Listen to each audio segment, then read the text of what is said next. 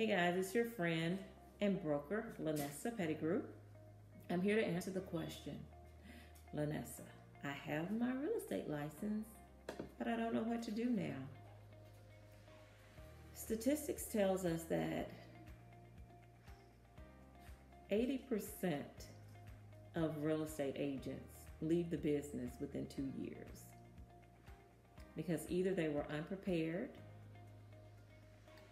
financially or they did not go in this business with full understanding of what they were getting themselves into. And I can tell you firsthand, if you're one of those struggling agents, I would suggest highly suggest hiring a coach and a mentor before you throw in the towel. As a certified life coach, I've coached agents who came from big box companies who only did 1 or 2 sales a year. And after coaching them, they're doing 10, 12, 15 sales. And it's just building that momentum and finding out what your strengths are and working those strengths, and also understanding those levels of weaknesses or those areas that you need to improve in. I don't like to call them weaknesses. I just said there are areas that you need to improve in. Improve on those areas. Those areas may be time management. It may be discipline. It may be finding your niche.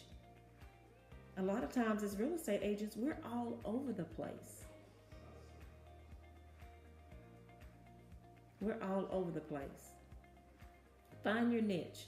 If you're going to work with first-time home buyers, or you're going to work with millennials, or you're going to work with baby boomers, or you're going to work with empty nesters, you're going to work with investors, find out that area that you're passionate about and stick to that area. Stick with that area. I may have said in another video, but I've been doing this 20 years, and I know what I'm passionate about. I'm passionate about selling real estate and also helping people grow in this industry, because I know we have a wealth of talent that is being untouched. And I would love to see you guys take the bull by the horn and make it happen.